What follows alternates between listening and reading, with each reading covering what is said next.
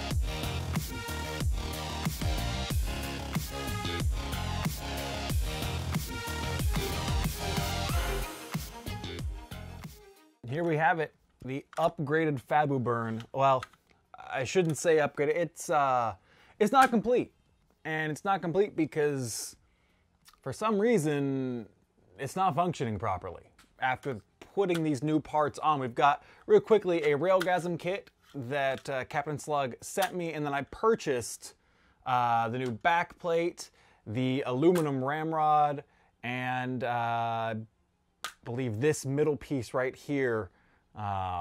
Pieces I've been wanting to get because I wanted both more rail space. I want to be able to quickly change springs. I wanted the upgrade in performance, and I've really been waiting to do these things. And Captain Slug asked if I had an interest in this Railgasm kit, and I said, yeah, I would love to take a look at it because I want someplace to put my camera and sights and all that stuff when I'm playing, which this allows me to do. That being said, let's talk about why it's not performing properly. Some of the tolerances, I think, on some of these pieces aren't right or aren't fitting properly for some reason. It's important to note that I am trying to take this from a revision 1, which is the pre-100 model, to pieces that are after that. And I assume they all should be interchangeable and swappable and made to work together. Maybe I'm wrong. I'm going to have to send Captain Slug a message to find out. But there's gaps all over the place. You can actually hear I'm moving the plunger tube back and forth. It's not fit in there. And there's no extra. I can't push this forward anymore. All the pieces are all shoved as far as they can go. I don't know what exactly is. I'm gonna have to take this all apart again and try and sort it out. So this is we're gonna call this part 1 of the upgrade of the Fabuburn, because I'm gonna have to figure out what exactly needs to be addressed. So notice the rods here have play as well. So things just aren't lining up properly, and I think I don't know if I messed something up on my end when putting these in. Granted, I haven't been feeling 100% the last couple days, so it's entirely possible I screwed something up. But I wanted to share the process with you and some initial thoughts just on certain components, namely the Railgasm kit. I can't universally recommend this. There's a couple reasons. Well, maybe one big reason. I love all this rail space. I love this, and it looks cool. So those are the pluses. Like, I absolutely love having all this options up here for various accessories, cameras, optics, all that kinds of stuff. Love it. I think it looks cool. Like I said, two good things.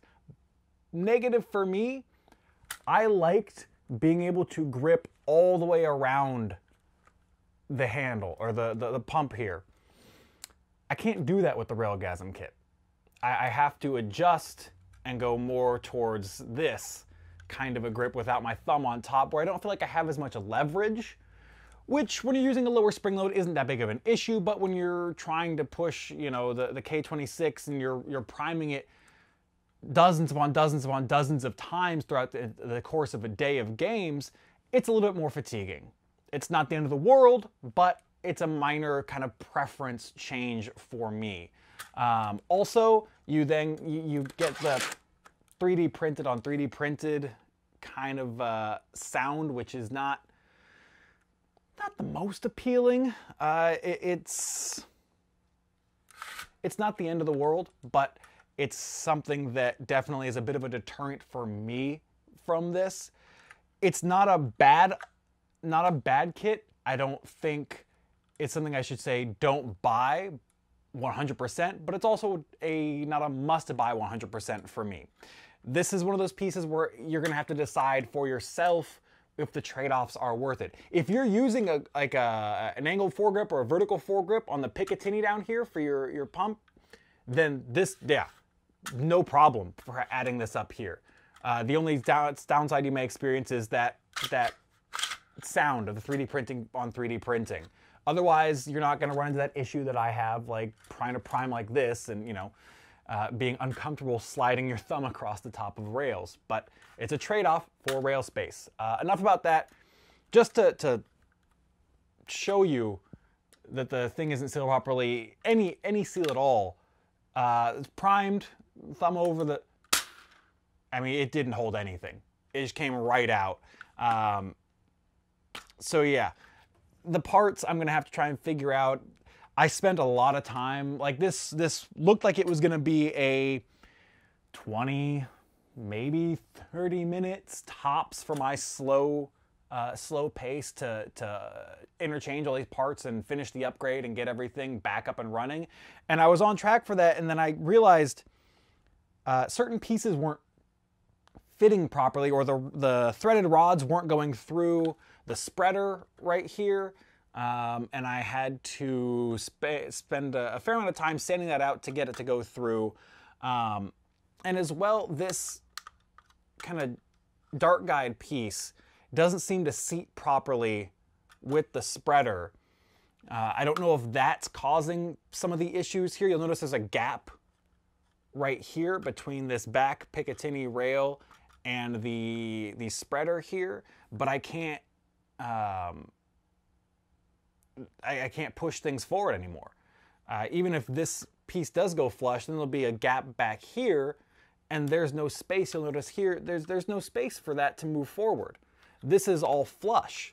So there's something not seated properly somewhere.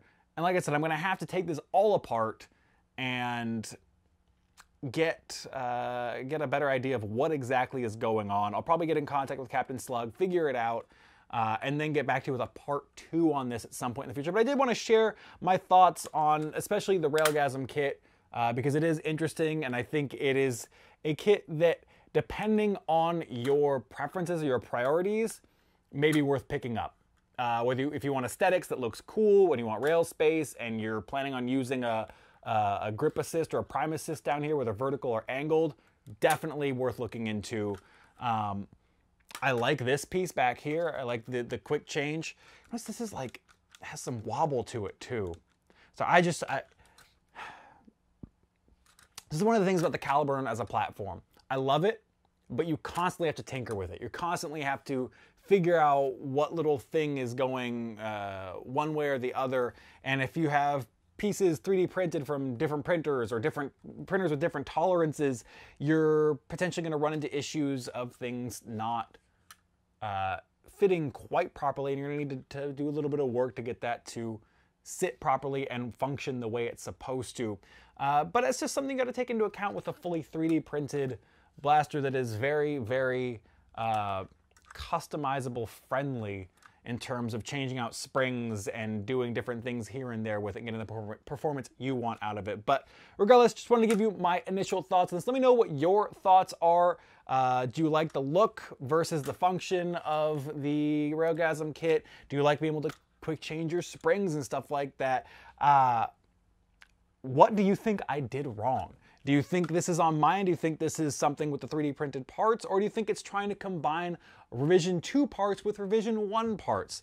Let me know in the comments down below, and we will pick this back up in the future for a part 2 where we actually get this back up and running the way it's meant to be.